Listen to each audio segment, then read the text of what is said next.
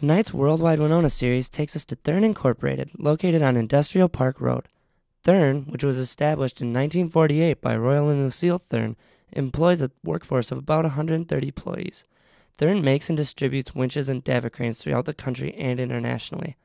Marketing manager Nick Lakin detailed some of the industries Thern products can be found in. If it's heavy and needs to be moved, Thern can make something to pick it up.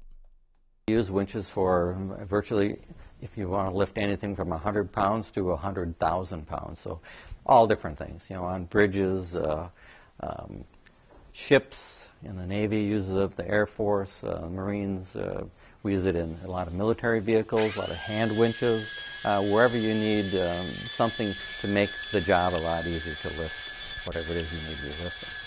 40% of what we do is customized winches, and we also are noted worldwide for our quality.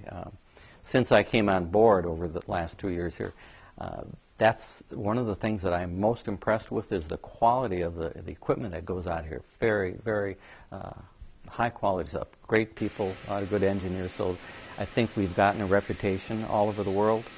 We just opened last year a new office in Europe, so we're now serving Europe.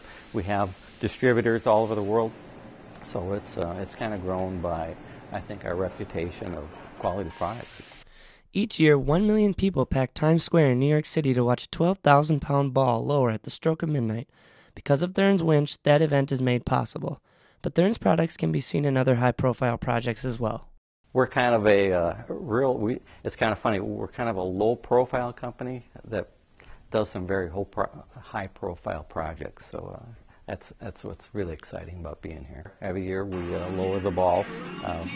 Everybody says we drop the ball. No, we lower the ball. So, and that's by far the highest profile one that we do.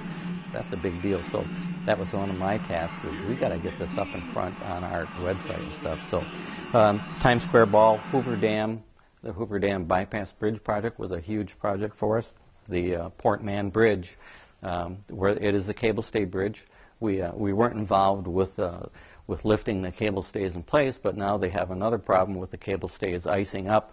So we have gotten the contract for providing it's the winches that are going to raise and lower these cable stay ice sweepers that go up and down to get the ice off the cable stays, because they were having big chunks of ice fall down on the cars below and smashing windshields, and I think a few people got hurt. We feel we're one of the leaders in the industry. They look for us, certainly now, and it is becoming more prevalent, where people are looking to buy something that's made in the USA.